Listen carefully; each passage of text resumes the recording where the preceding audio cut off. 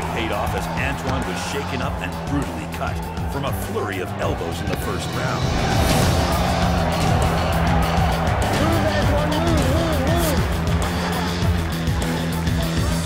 Antoine didn't let the bleeding affect him and stepped it up another gear in the second round with perfectly timed kicks to counter Ilya's aggressiveness.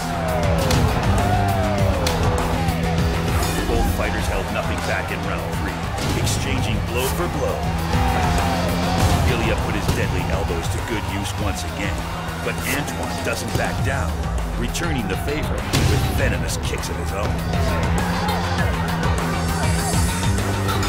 Both fighters start the fourth round cautiously, focusing to neutralize the offensive of their opponent, while looking for an opening to deliver the decisive blow.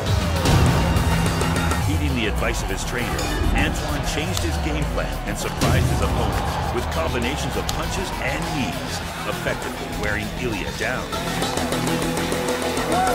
In the end, this fight could easily go either way. It all comes down to the mechanics and who landed more hits. If the judges feel Ilya won, it may be because of the constant pressure he imposed with his elbows and punches, which made his mark on the Frenchman. But if they feel Antoine pulled off the victory, it would be due to consistently landing kicks and knees, matched by some late pressure on his opponent. To say this fight was close is a serious understatement.